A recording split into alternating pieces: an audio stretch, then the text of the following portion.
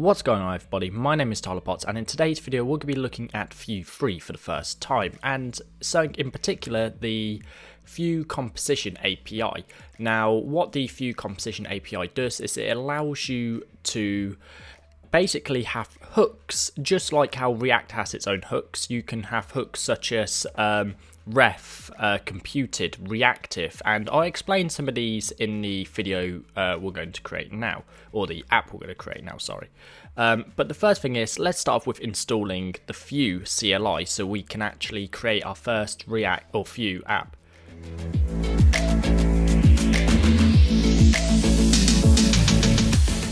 So what we're going to do here is paste in here, and as you can see here, it's just a simple npm install globally the Vue CLI. Now this should install the latest version of the Vue CLI, which is 4.6 or 4.5. I think it's 4.6. And once you have the Vue CLI installed, you'll be able to create a new Vue Free application. So without further ado, I'm going to hit enter, and I will see you once this has installed. Okay guys, so as you can see, it's now installed the Vue CLI packet. So I'm actually just going to cd into my desktop and into a temp folder.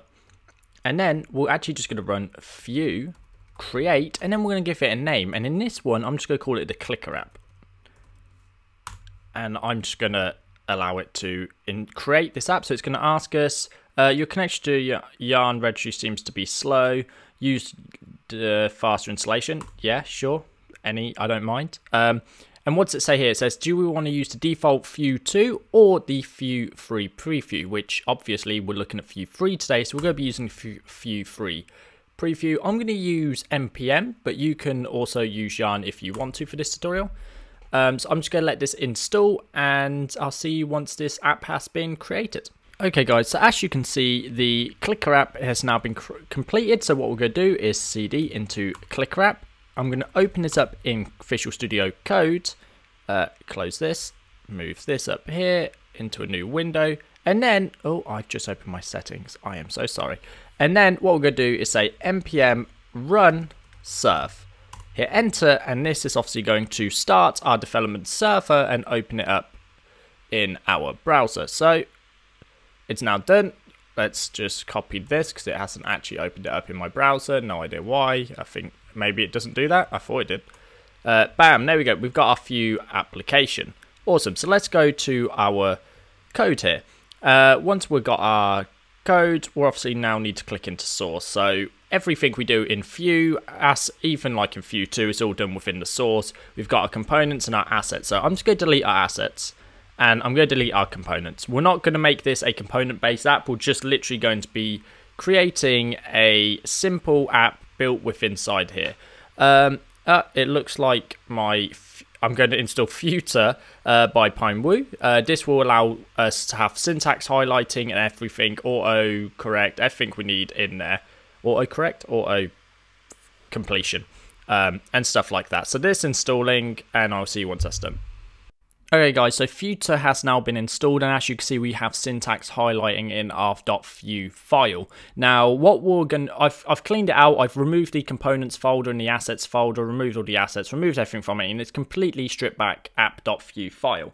Now, we're just going to be using the one file for now. We're not going to be creating components because this is going to be a very simple app just to teach you the basics of Vue Free and what I've learned so far. So this is what we're going to be doing in this video. We're going to be taking this and we'll be creating a simple click, increase and decrease app to increase and decrease a state.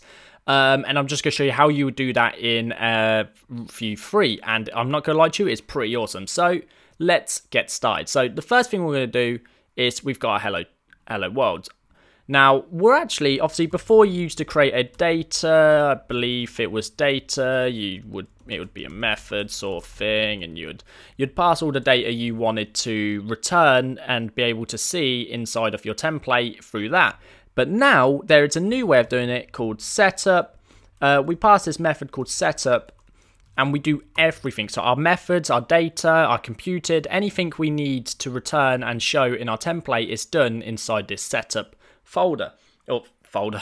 setup block scope. So what we're going to be doing here is we're going to simply create a or return some data to return in here. So let's create just literally a simple title, and it will just be hello Tyler, but this isn't going to do anything. We can't just go in here and say title. We can't use the lovely brackets here and say title. Because that's not going to work. We're going to get an error. What we need to do is we actually need to return anything inside of the set function. We need to return everything we want to be accessible inside our templates in here. So we need to pass through title. If we go back, you can see it now says hello Tyler. Awesome. So that is now updated. But this isn't exactly the reactive way to do it. So that's cool and all, but it's not it. Let's actually change this now. Let's remove this. That's cool. Let's remove this out of here. And it's not going to be reactive. If you update a title anywhere, it's not going to update in your code. Because we need to use something called either Ref or Reactive. And I'm going to show you examples of both. So let's first import, like how you do in React, Ref, and then we're going to say from Vue. So what we're doing here is we're importing this like how hooks are imported. In React, we're importing Ref from Vue. So we're just getting this reference to or importing the ref from Vue. And then what we can do in here is say const, and let's say count is equal to ref, and then we pass through a default value, which in this case is 0. And then we can pass through count.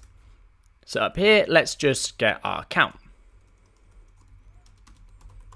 And this is using the composition API, all this stuff here, which is absolutely awesome. The composition API is just so cool. So we're passing through count. Let's go back, and you can see we get 0. Title is not defined. Yeah, we know we've removed title. Sorry about that. Awesome. So we've got this. We've got all the data we need. We've got our count. But now we need to actually update it, right? We want to be able to increase that. So let's create a new function. Call it increment. Increment, and then we're just going to what we're going to do is say count dot value is ++, and then we're going to pass through our function increment in here. There we go. Let's create a button which uses the click event, and we're going to pass increment, and then we're just going to say increase value. Save. So what we've just done here is, obviously, if you're new to Vue and you haven't done Vue 2 before, what this is we're binding a click event called increment, which we've returned in our setup from function, to our button. So when we click, it's going to call this function inside of here. You could also do v-on with these colons, click, and it will allow us to do that. But for now, we're just going to use @ and then click, which is awesome. So let's go back here and let's actually click the button. And as you can see, it increases the value, which is awesome. But what happens if we want to decrease it? We can create another function. Call decrease. And then in here, obviously, we'll just go count.value -. Now, the reason we're using value is because this obviously returns an object with obviously different things and different. So if you can do with it in there, so we get the reference from here, and we've got our value. So just how let's say in React, you would update your state using set state. In this, we use .value to update our value, because obviously strings in JavaScript are immutable. You can't actually update them. How you would do is you'd create a new string and add your updated value in there. So that's kind of what we're doing here. And now we've got decrease, so let's pass decrease through here. And we can create another button with an @click event again and call decrease. And we'll say decrease value. We could just say decrease. I don't know why I'm adding value. Doop, boop, save. Cool, so let's go back, and actually we get decrease, and we can go straight into the negatives, and up the positives, and down negatives, which is awesome. That's cool. But let's say we want to show the double of this H2. So we want the double value. Ref isn't going to be the best way to do that. We don't want to create another constant called double and then have to update it. So I'm going to show you something else. But first, let's combine these two functions. So we don't need two functions. Let's remove decrease. Let's just call this update count. And in here, we're going to pass through a parameter. Let's say it's called increase. And we're just going to say if increase, or not increment, increase. So if it's true, we're going to up it. If it's false, we're going to dot value minus it. Awesome. So we don't need these values. We just need the one update method. Pass that through. And up here, we can pass through update count. Now, what we're going to need to do is obviously call it as a function because we need to pass through a parameter. Now, before in Vue, you used to have to use an arrow function, else it would call instantly. So when you just did this, it would call this instantly when the app loaded. But now you can actually do this without worrying about calling. So now we can just say true, and we can also say false. So what we're doing here is we're passing through the parameter of true and the parameter of false, which will allow us to increase and decrease. So let's go back and make sure it's still working. Increase, perfect, decrease, working, awesome. So that's all cool, but I want to do a bit more of this. So I'm actually going to remove the ref, and we're going to change it out for something called reactive. Now, reactive allows us to handle our state a lot better. So what we need to do now, obviously, is remove count, and we're actually going to completely remove it and change it out for state. And we're going to set it equal to reactive, which is going to have an object inside. And in this object, we can actually now have count, and we can pass through 0 like we did before.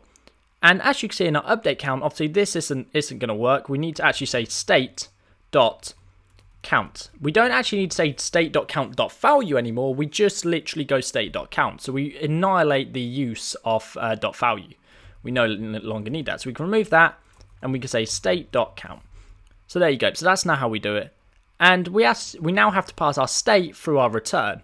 And up here we can say state.count.